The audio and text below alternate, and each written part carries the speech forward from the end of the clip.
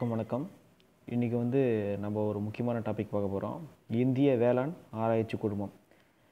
ஏன் இன்றைக்கி நம்ம இந்த டாபிக் பார்க்குறோம் அப்படின்னா, அதாவது இந்த கொரோனா வைரஸ் காரணமாக நம்ம இந்திய விவசாயம் எந்த அளவுக்கு சரிவு சரிச்சிருக்கு, இந்திய வேளாண் உற்பத்தி பொருட்கள் எந்த அளவு சரிவு சந்திச்சிருக்கு அப்படின்னு சொல்லிட்டு இந்த ஐகேர் நிறுவனத்தை அதாவது Indian council of agriculture research இதற்கு கொண்டு கணக்கிட சொல்லியிருக்காங்க.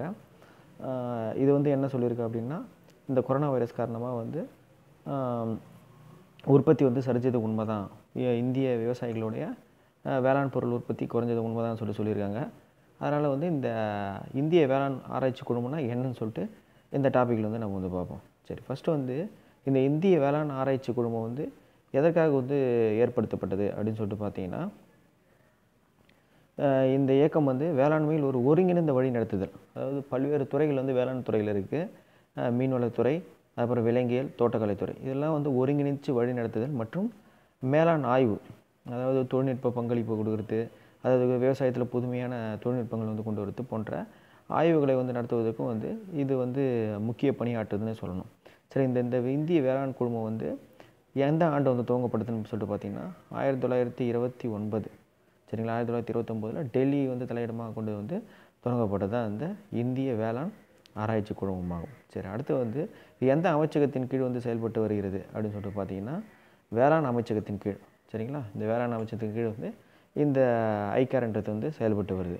சரி, இதோட தலைவர் யாருன்னு சொல்லிட்டு பார்த்தீங்கன்னா, மத்திய வேளாண் அமைச்சர் தான். இப்போ இருக்கிறது மத்திய வேளாண் அமைச்சர் ராதா மோகன் சிங் என்பவர் மத்திய வேளாண் துறை அமைச்சராக இருக்கார். இதோட இயக்குனர் யாருன்னு சொல்லிட்டு பார்த்தீங்கன்னா, ஐயப்பன்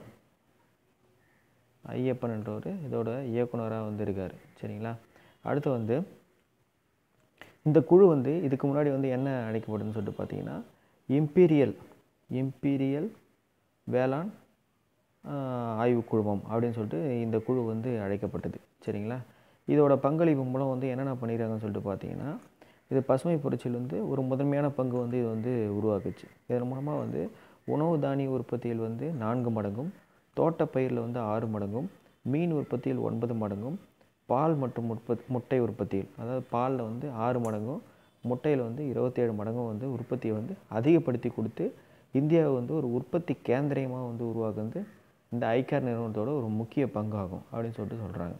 சரிங்களா, இந்த ஐகேர் நிறுவனத்தோட முக்கிய குறிக்கோள் என்னன்னு சொல்லிட்டு பார்த்தீங்கன்னா, agri search with human touch. Sorry, இது டூன்னு இருக்குது, touch, agree with human touch, இதுதான் இதோட குறிக்கோள். சரி, இது கீழே வேளாண்மை ஆராய்ச்சி குழுமத்துக்கு கீழே சில ஆராய்ச்சி நிறுவனங்கள் இருக்குதுன்னு சொன்னாங்க. அதில் ஒரு இம்பார்ட்டண்டான ஒரு 4 ஆராய்ச்சி நிறுவனம் மட்டும் சொல்லியிருக்கேன்.